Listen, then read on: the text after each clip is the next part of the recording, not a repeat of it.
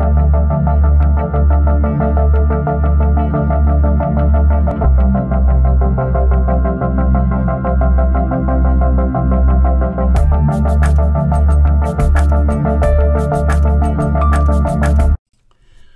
up, YouTube?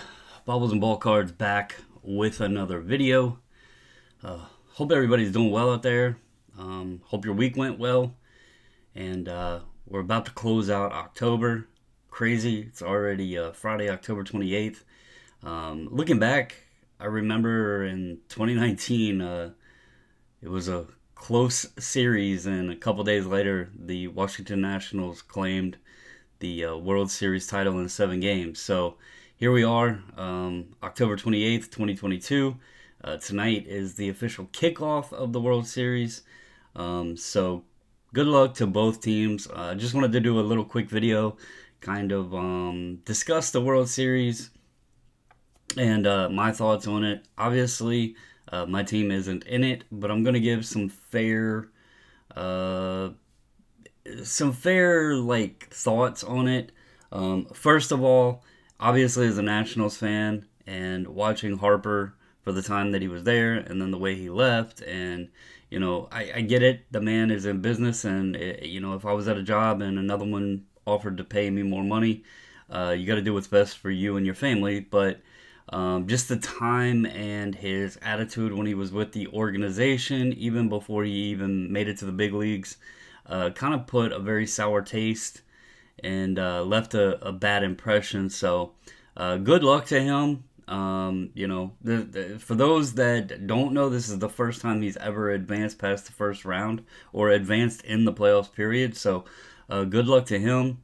But on the flip side of the coin, there's another connection to the Washington Nationals, and that would be with the Houston Astros. And I'm going to set aside the past, you know, criticism with the trash cans and all that stuff, because, you know, we're in 2022 now. That was in the past, and, you know, sometimes you got to let stuff rest.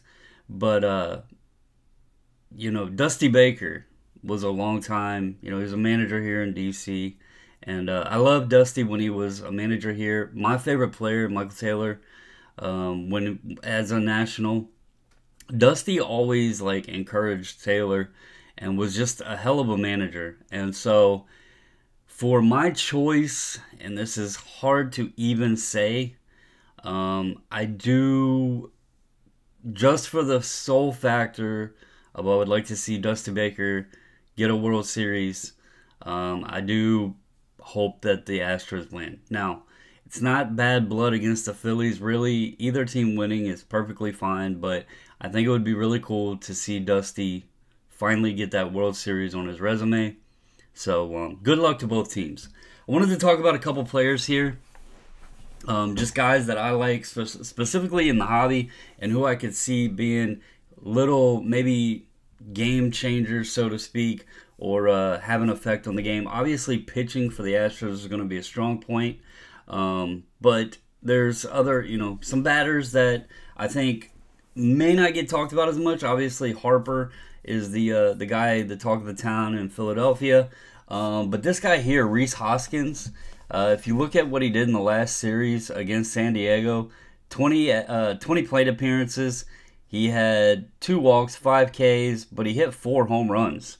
Now, batting average sucks, but, you know, if you're putting up a homer in 1 out of every 5 plate appearances, that's pretty damn good odds. So I think if he can continue that and maybe make some other contact to like work that into some other hits, because that was his only 4 hits. So I mean, you know, if he could put some solid contact and not just crush it over the wall, he could become more of a game changer in this World Series. And he's not somebody that's really mentioned much, so it's normally Harper.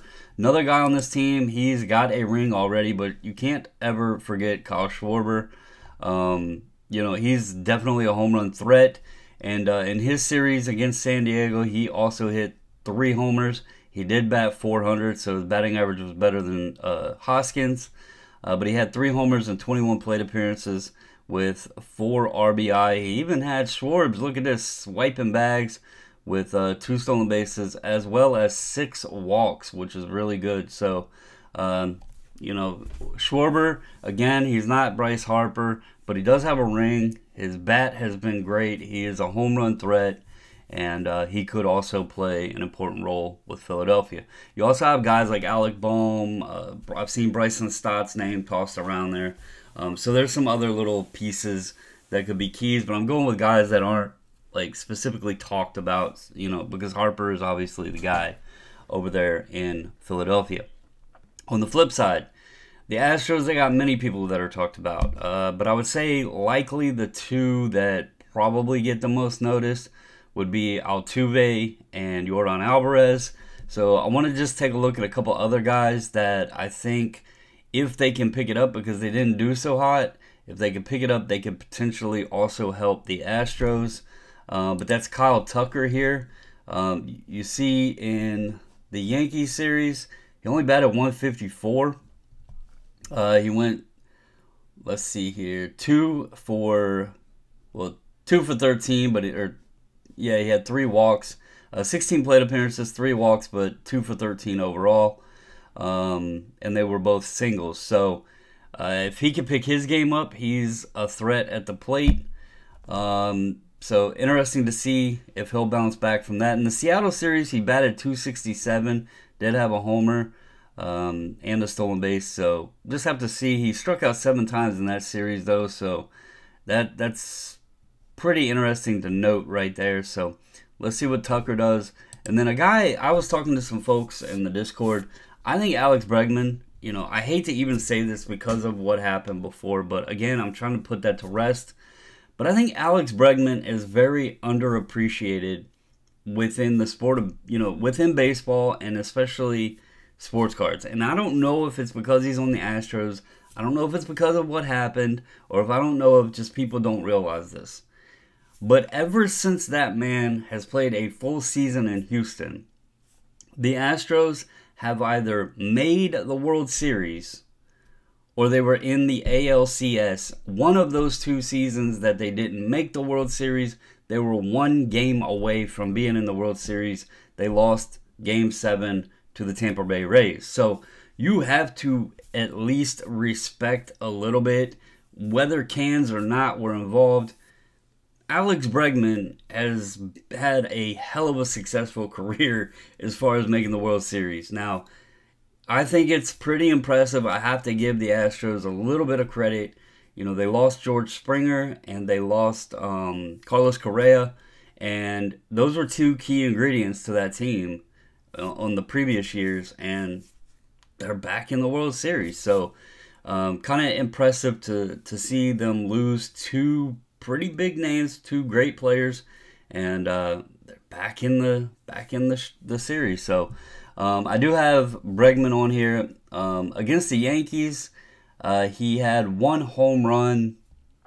He was 5 for 15, 4 RBIs, and he batted 333. He also batted 333 with a home run against Seattle.